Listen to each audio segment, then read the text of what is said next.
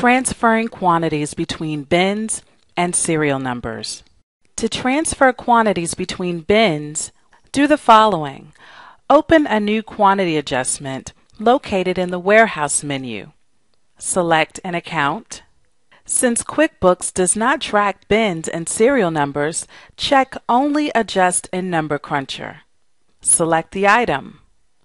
On the far right of the line item, click Details and Bins. Press the Get Available icon to list your available bins that you will transfer. Select the bin and OK. Notice the bin you want to transfer from has a negative quantity. Change the amount if necessary.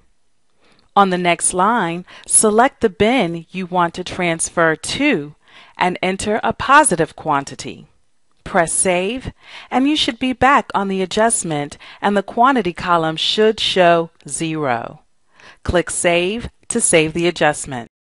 If the item has lots or serial numbers, the lots or serial numbers screen will pop up. Press the Get Available icon to list your lot or serial numbers that you will transfer. Select the serial numbers and OK. The serial numbers you want to transfer from has become a negative quantity. Again, change the amount if necessary. On the next line, enter the serial number you want to transfer to and enter a positive quantity. Press Save, and you should be back on the adjustment and the quantity column should show 0.